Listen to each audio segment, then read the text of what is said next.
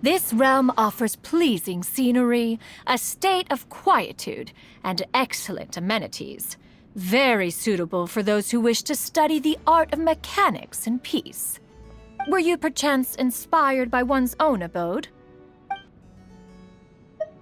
Oh, most appealing.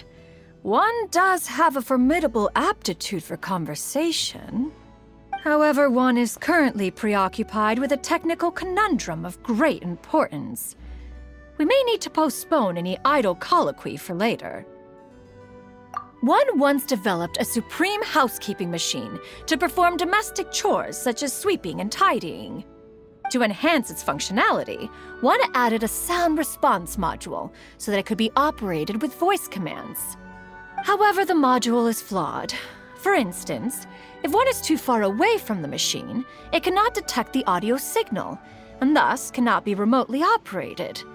Do you have any suggestions on how to resolve this problem?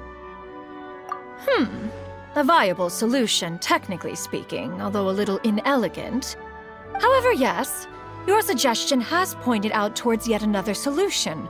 One simply needs to fashion a sound amplification machine. With just a little adeptal energy, such a device could amplify sounds from hundreds of miles away, then pass the relevant commands to other audio-activated mechanisms. One shall have full command over one's contraptions without the need to move a muscle. Glorious. Very well. We may consider this conundrum resolved. Now back to our conversation. When you said that you wanted to have a chat, did you mean that you would like for one to tell you a story?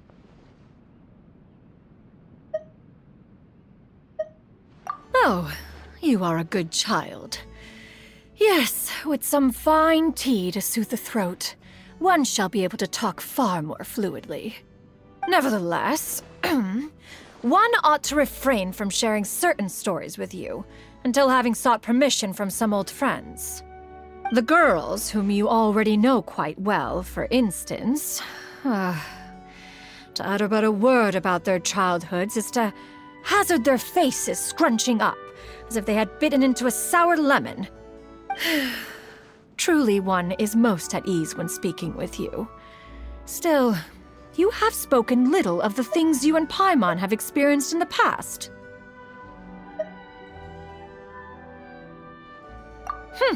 The ruse is quite unnecessary. If there are things you do not wish to speak of, so be it. One shall inquire no further. Go. We may pick up this conversation again when you feel more comfortable telling your story. Whatever you share, one vows to never tell a soul. This realm were you perchance...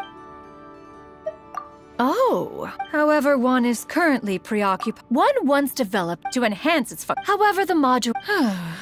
Do you have any However, yes, with just a little adeptal energy, such a device could amplify sounds from hundreds of miles away, then pass the relevant commands to other audio-activated mechanisms. One shall have full command over one's contraptions without the need to move a muscle. Glorious.